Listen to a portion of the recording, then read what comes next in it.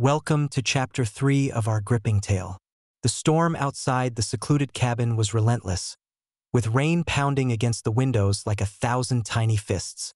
Inside, Cleo Gadgetson stood in the dim light, her heart racing as she faced Victor Steele, a rival inventor whose ambition had led to a deadly confrontation. The air was thick with tension, punctuated only by the distant rumble of thunder.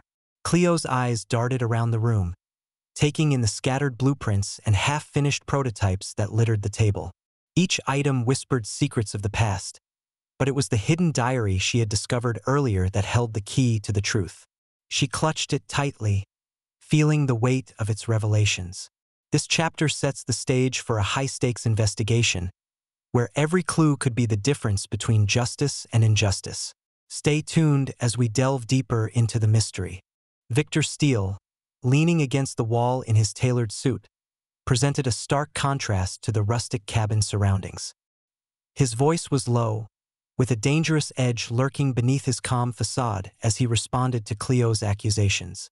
"You think you can just waltz in here and accuse me?" he challenged.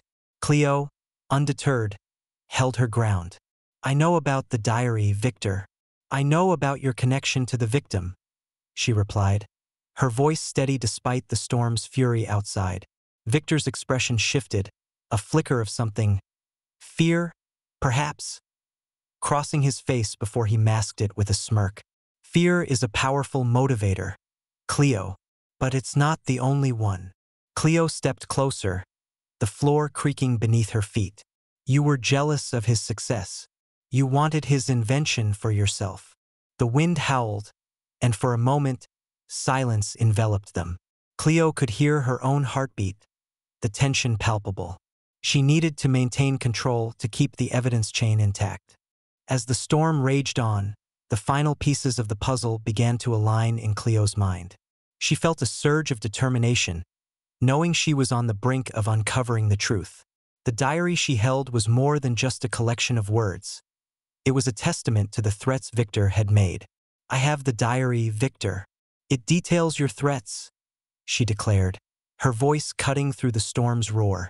The tension in the room was palpable, each heartbeat echoing like a drum. Cleo knew the importance of maintaining the evidence chain, ensuring that every piece of information was preserved for the investigation. The cost of failure was too high, and she was resolved to see justice served. Join us next time as we continue to unravel the mystery on the Storyteller channel. Don't forget to subscribe for more thrilling chapters.